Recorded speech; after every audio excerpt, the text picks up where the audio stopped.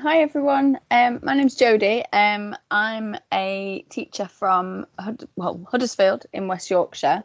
I'm actually new to teaching classical civilization this year, but I've been a history teacher for about 15 years, and I teach solely A levels. So what I thought I would share with you today in terms of what I've been working on with my teaching over the last couple of years is that I've been working on something that's very in vogue at the moment, which is retrieval practice. So it's quite possible that what I'm going to share with you today is not going to be anything that's new to you. And I don't at any point claim that any of these are my ideas, but these are just some activities that I've been using that I think are really useful. And yeah, so what I would suggest is that if you're not sort of up to speed with retrieval practice as an idea, is get hold of Kate Jones's book on retrieval practice. It's probably, it's quite a simple read. It's not a long book. It's not overly technical. And it sort of talks you through the main ideas and the science behind it. Now, when I kind of came across this book, I thought, what is retrieval practice? But actually, I realised that retrieval practice is something that actually I've always done. I just haven't called it retrieval practice and maybe haven't signposted it as explicitly to students. When now I kind of make a real effort to sort of explain it a little bit to students, and then really try to embed it and use the terminology. And where I use it most is kind of in those starter activities. At the start of the lesson, I teach in a big sixth form college. We've got nearly 3,000 students. Quite often students can be a little bit late getting to lessons just because of the time it's taking them to get through the campus. So it's quite nice to have some sort of activity on the board that they can be getting on with as they arrive. And that's sort of mainly how I use retrieval.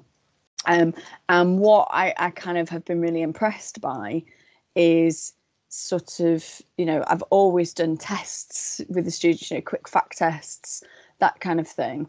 But actually, the science behind retrieval is that the reason why those sort of short fact tests are good is that it helps them to learn, it helps them to embed embed things in the memory rather than, to collect scores on a weekly basis.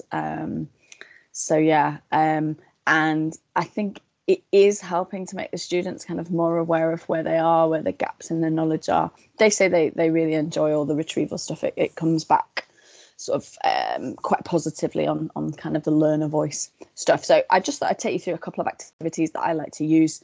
I have kind of a PowerPoint of kind of blank pro forma that I can just adapt and fill in. So once kind of the basic document is created, it's quite fast. So this is the sort of sheet that I might use maybe.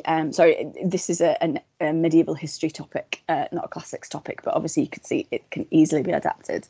So I might use this maybe in the A2 year to recap something from the A1 year, where we're picking up on a topic that we've sort of done before, but maybe a long time ago. And for those of you not familiar with medieval crusading history, Antioch is a topic that does really confuse students. So it's quite good at the start of maybe revisiting this in the second year to just, do a little test of what they know, reminding them of key sort of people that they need to know about, treaties they need to know about, etc. And it also kicks up any misconceptions, questions kind of before you start, but at least gives them maybe a little bit more focus than just what can you remember about Antioch.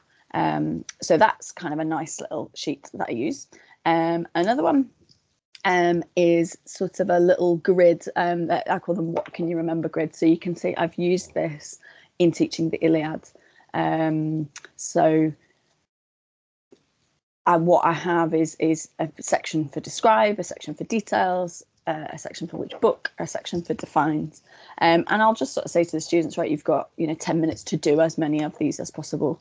So the idea isn't necessarily that they get everything finished, but it's focusing the mind, and then obviously if there's anything they get stuck on, can't do, we can then go over it So that's quite a nice one, and I use that quite a lot. I use that with the historians. With the historians, I have instead of which book, I think I have date instead. That's the big change that I have there. And then another sheet that I might use quite regularly are little pictures, which is quite interesting, seeing what they come up with. So I use this one particularly to get them to think about similes in the Iliad.